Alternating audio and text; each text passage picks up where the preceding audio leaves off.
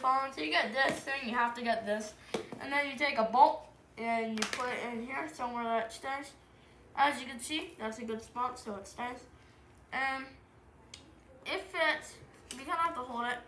And there's this thing on your phone, right here, that no one knows when it's done.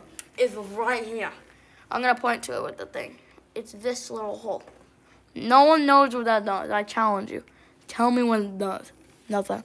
It's a charger for this. You plug this in there, right? Then you can either get the drill thing. I don't have it, but you can get the screwdriver and twist it in, or you can get the drill. You do that and just go, and it goes in your phone.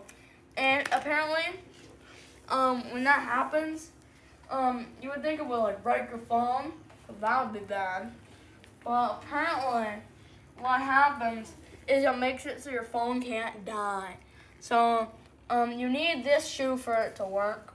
So, you guys can't try it at home.